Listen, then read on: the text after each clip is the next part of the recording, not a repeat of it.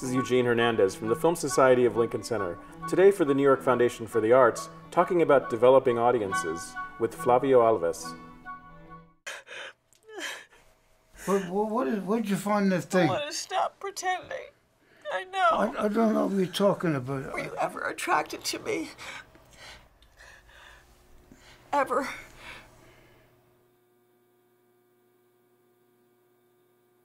Does it matter? Does it? Does it matter? Why did you marry me? Did you know then, when you married me, that you're like this?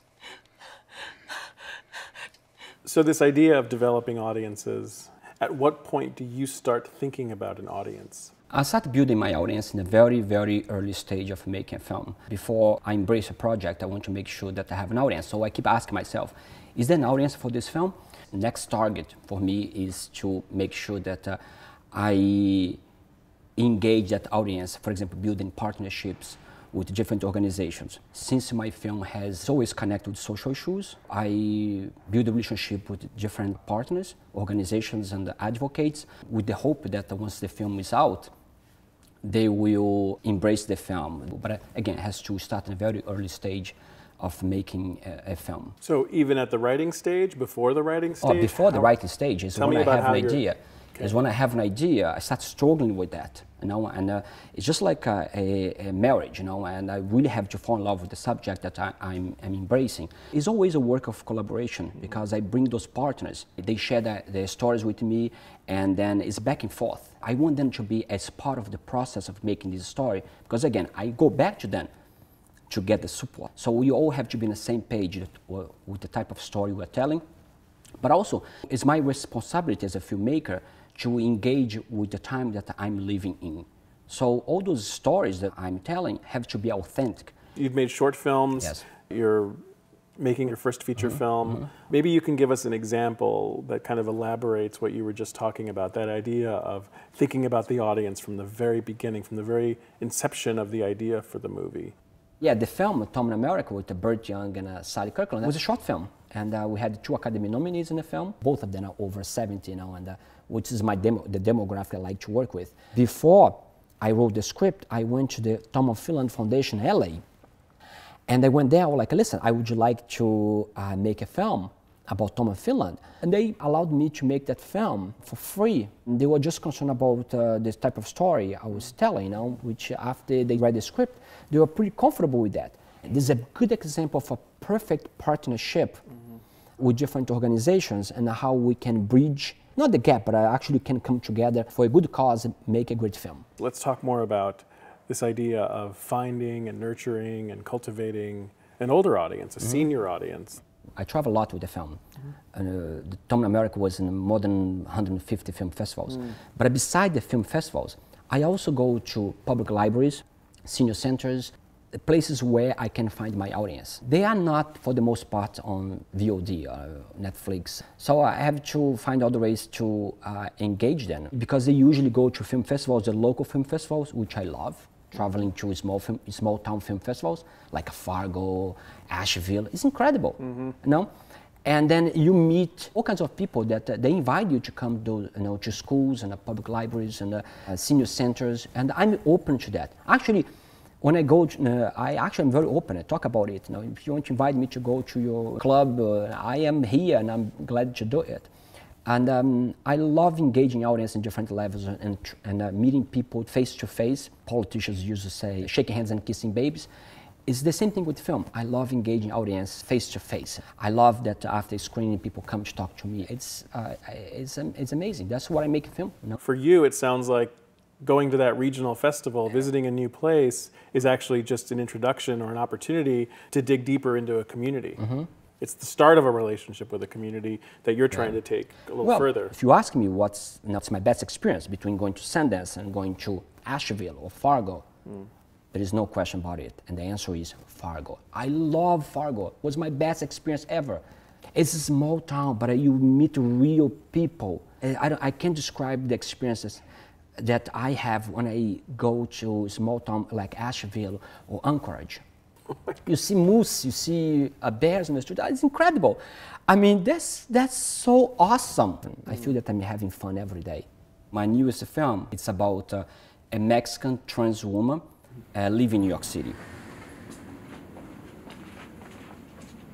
So I went to the Mexican embassy and trying to get the support. I went to the Brazilian embassy because I'm a Brazilian. I went to different trans organizations and also LGBTQ organizations that has the potential to build a partnership with me and help me to tell a better story. It's the process of falling in love with the stories is the first step. Then going to those partners, building those partnerships, and getting their full support while I'm writing the story. I became a filmmaker because I'm attracted to the dream that I could make a difference in those people's lives. So it's my responsibility to draw a fair picture of that community. I see my role as a filmmaker as a storyteller, as someone that has that potential to bring those lives, those stories to the bigger screen, and that help to have a positive impact, to have to spark a debate on those pressing social issues, you know, and that's my role. I make films because I can make a difference in people's life.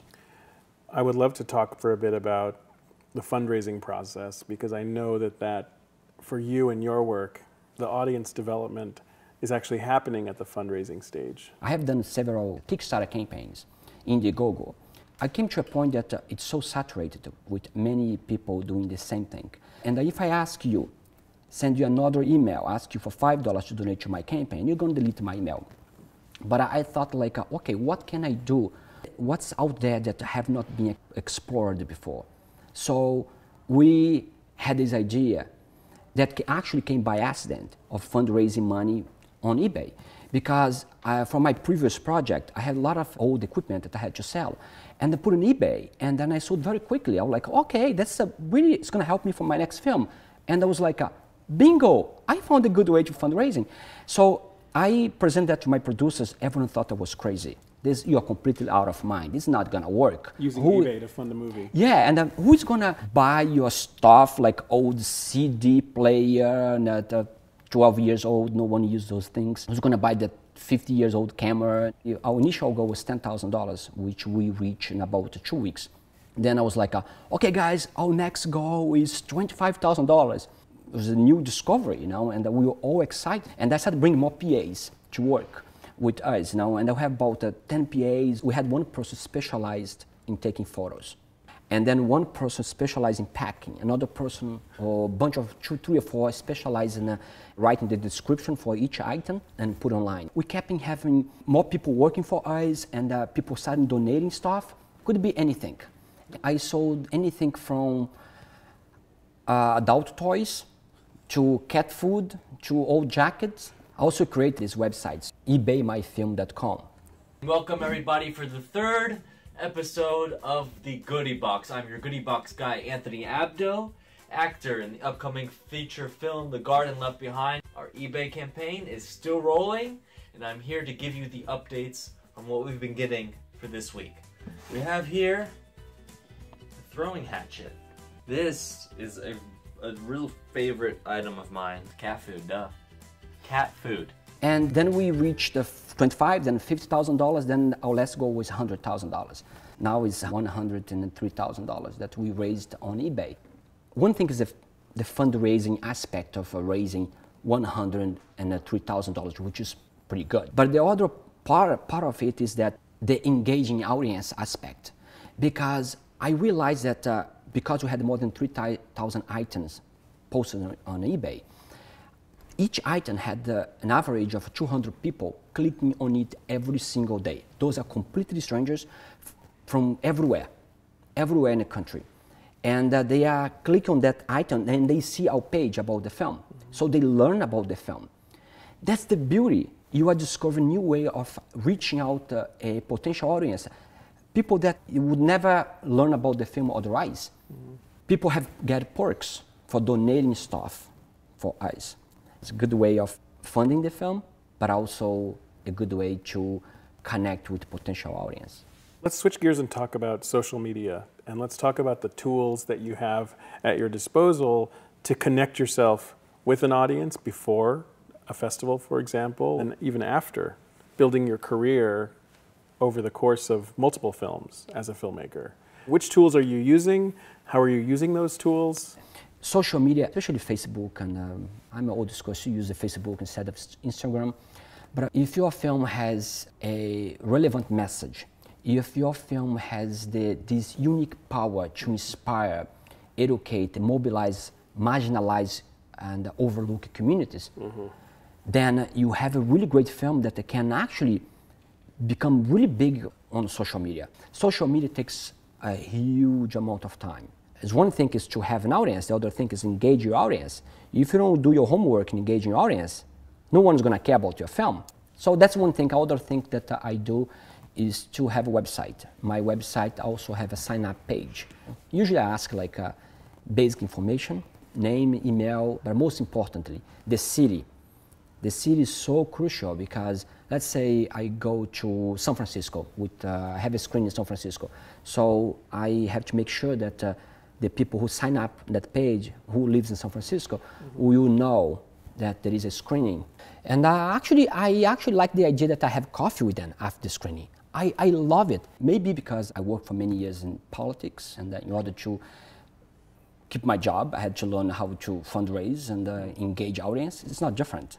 You know, engage audience looking for potential voters, but in the same way that they look for audience to go to the theater, pay $15 to watch a film. It's not different, you know. And so because I have that experience before I came to the film business, it helped me tremendously on how to fundraise and how to survive in this business. I imagine you couldn't have predicted when you were working in politics and dreaming of making movies that there would be such a strong connection. The way you're talking about building an audience for film, I can see the parallels. It's like both a community and a campaign. You're doing both through these tools and through your approaches to try to cultivate that audience for your film. It's incredible how close they are. It's incredible. At the end of the day, if you're in politics, you have to inspire people so that they feel compelled to leave their homes to vote for you. The same thing with film. You have to inspire people to go out and watch your film. And it's difficult. It doesn't stop me from trying new things, because you can't keep doing the same thing and expect different results. That was Obama's line, you know. I stole it, you know. Makes sense, you know. You have to always to create different tools that might help you to reach a potential donor or audience. As we speak, the whole strategy of filmmaking is changing. Maybe 3 years from now, that strategy that is working now might not work in 2 years from now. Then I'm done. So I'm always have to be ahead of the curve to understand what's new, what's out there, how I can explore those new tools in my advantage for fundraising or for reaching out potential audience.